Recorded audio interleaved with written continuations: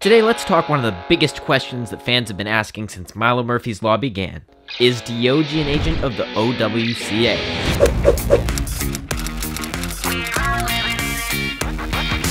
First off, I want to break down the animals featured in the two shows. In the show, Diogee is Milo's pet, much like Perry the Platypus was Phineas and Ferb's pet, with the main difference being that Diogee doesn't have his own B-plot in Milo Murphy's Law. Instead, he appears as a recurring character, often a deus ex machina, in many situations.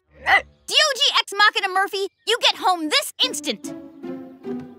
But to determine if Diogee is an OWCA agent, we need to look at the OWCA agents in Phineas and Ferb. Most agents in OWCA are named by what type of animal they are, or what their name is. In Phineas and Ferb, we saw Agent D already, who is just a simple dog, but this is no proof that Diogee isn't an agent. After all, Pinky the Chihuahua was simply Agent Pinky rather than Agent P or Agent D, so this isn't a valid argument against why Diogee couldn't be an OWCA agent.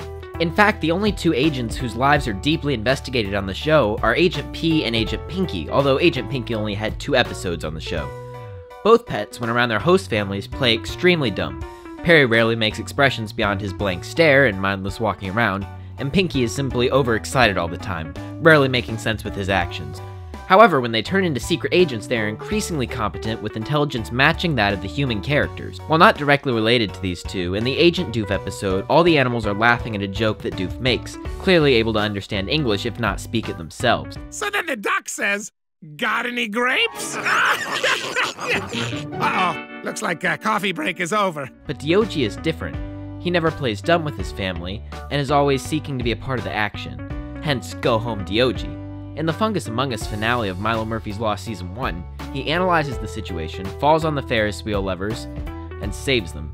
He's even able to distinguish Go Home Diogee from Do Not Go Home Diogee, and shows emotion when he hears these things. Also, in the Some Like It Yacht episode, Diogee is shown to be able to read a map, take a train and catch a plane, and use a parachute while skydiving. Many things that we see Perry capable of in Phineas and Ferb. So why use these skills so openly if he's an agent? All the animals in the Dan and Swampy universe are incredibly intelligent, but most act very naive since they're hired by OWCA, presumably one of the few organizations that would hire animals. Let's talk the crossover though. In the few stills we've seen released, Diogee is not wearing an agent hat, despite being with Milo and Agent P. Now this would make sense since Milo wouldn't be able to know his identity, but if Diogee used his smarts to help Agent P defeat the Pistachions, I would imagine he'd be offered a job at OWCA by Major Monogram. I mean, it's not that hard. Plenty the Potted Plant got offered a job. For your valiant service in one of our darkest hours, Plenty the Potted Plant, welcome to the agency.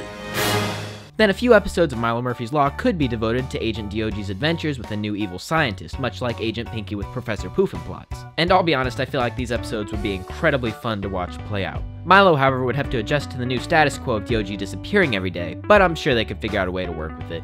Either way, I feel as if currently Diogee is not an agent of OWCA just because of how he's so open with how intelligent he is with his family. However, with the crossover episode coming, it is extremely likely that he could become one. Or I could just show you this clip. Diogee is not part of OWCA, but that doesn't mean that other people don't think he is.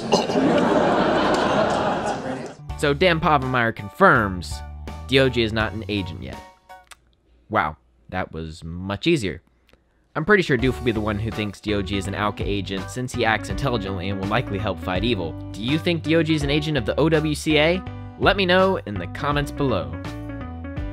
But seriously, if you think he is, you're kind of fighting with Dan Povenmire, the creator, so, not sure if that's a good idea. Don't give me that look.